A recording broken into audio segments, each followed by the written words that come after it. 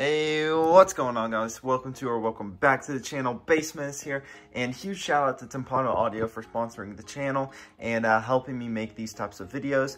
And yeah, so like I said in my previous video with the Timpano TPT 3500 watt subwoofer, I'll pop up the video up on the screen right now.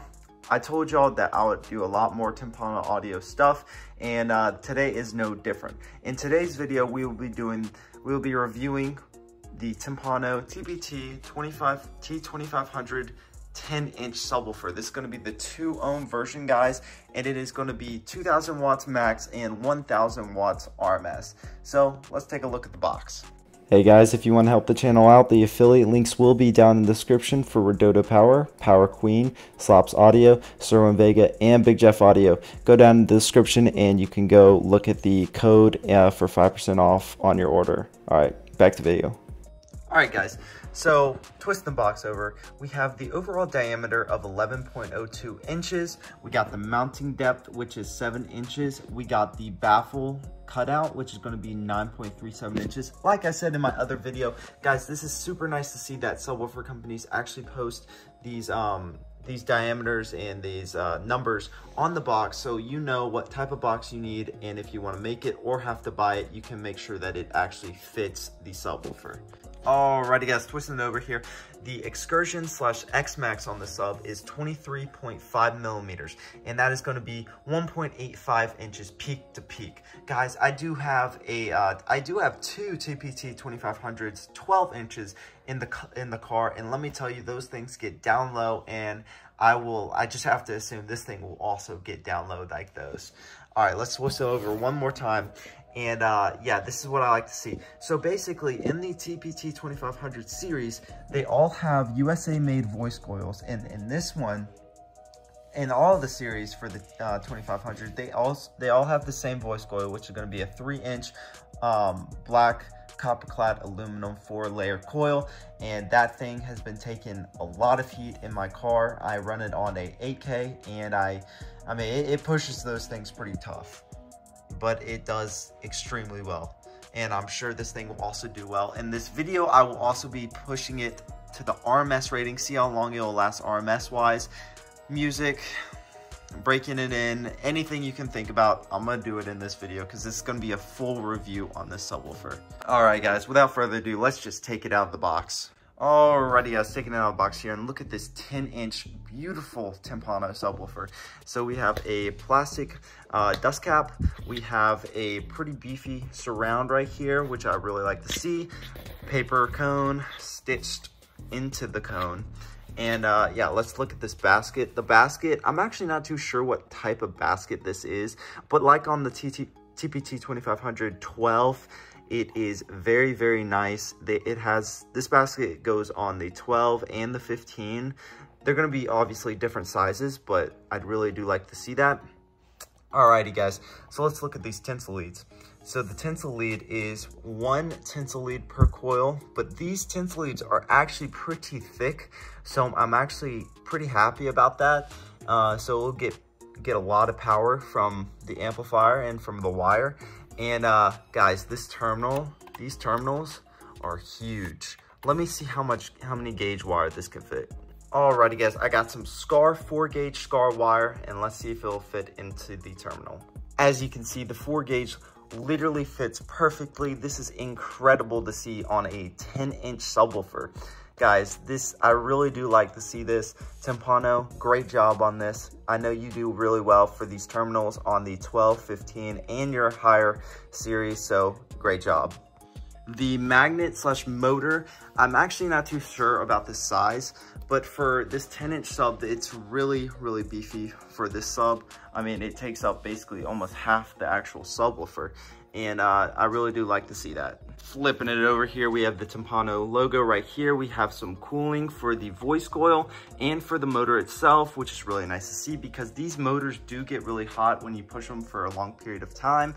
Like when I'm breaking up in a sub and I have to push it for like a long period of time, I come back and this motor is literally hot to the touch. So it's really nice to see that there is some type of cooling on this motor. Alrighty guys, that's basically a little breakdown of the 10-inch subwoofer. So now let's go break it in and see what it sounds like in a box. Alrighty guys, so we got the Timpano TPT 2500 10-inch subwoofer hooked to the box. Guys, this is a prefab box, and I got my rag right there. When I play some bass, the air will push it. Got my SMD down there, if you can see that. And I also have a GoPro doing this. This is going to be a new camera, guys, so let me know what you think down in the comments down below.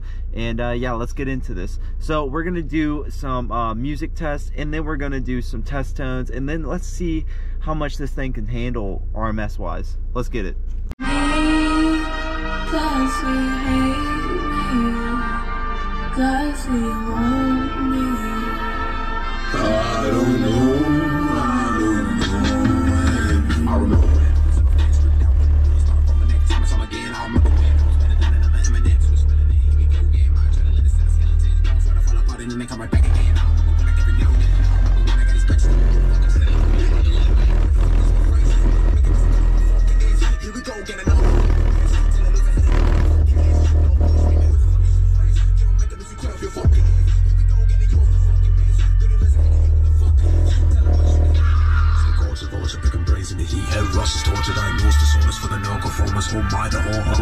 With enough supporters to cause disorder and unfold the corners. My bad, let me get back to making quarters from flipping burning, stalking shells and taking all this time. Just like the cinnamon. Woo! Getting paid pennies by the minute.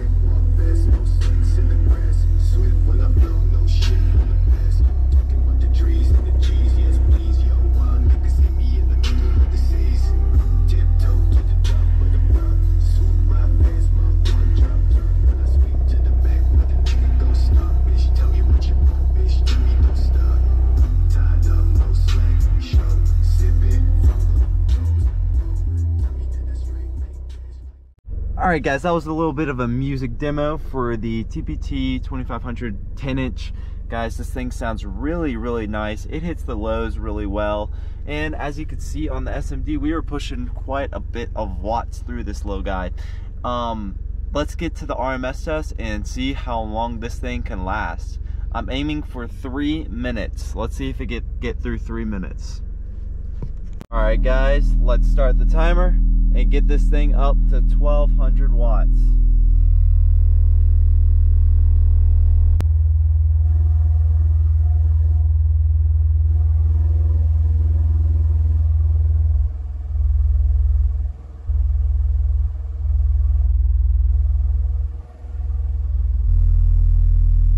All right guys, we got the 2 minutes. 2 minutes and it started to smoke up. So let's get this thing on 20 hertz and look at that. Let's cool this thing off. Alright guys, we were pushing it at 1200 watts for a long time. This sub is rated for 1000 watts. Since it had the 3-inch coil, I thought it could handle 1200 watts, but it only got to 2 minutes on 1200 watts, which not horrible.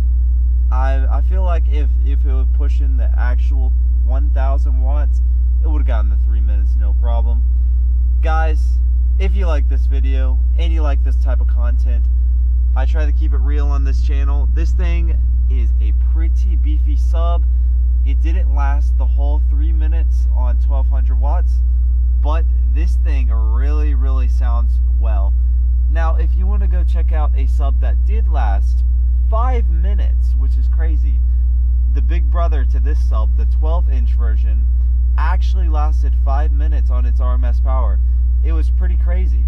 Go check that out. It'll be in It'll be in the, at the end of this video, there is a playlist. You can tap on the playlist and it'll be one of those videos. Alright guys, if you like this channel, like this content, like, comment, subscribe, and I'll see you in the next one. Peace. All along, I've been all alone.